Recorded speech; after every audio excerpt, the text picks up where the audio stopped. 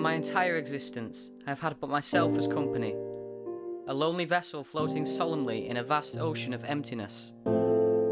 She appears to me in the most tangible of forms, a reflection of myself.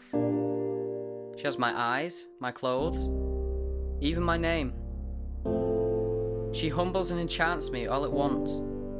For so long I have wished for her presence, and yet her stare is so cold and uninviting. Is mine? Why is she here? What does she want? To question her purpose is to question my own. Am I what I think or what I do?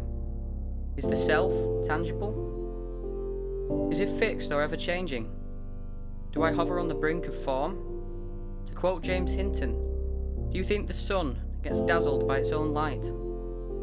I am at once afraid and in love. I feel both the urge to avert my gaze and the urge to keep staring.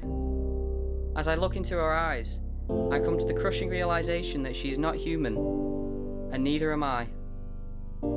It soon occurs to me that the reason I have never conversed with anyone but myself is because I can't. I feel trapped in an unresponsive form. I dream of the day when I am alone again, knowing it will never come. Who would cry for Joyk when Joyk cannot cry for himself?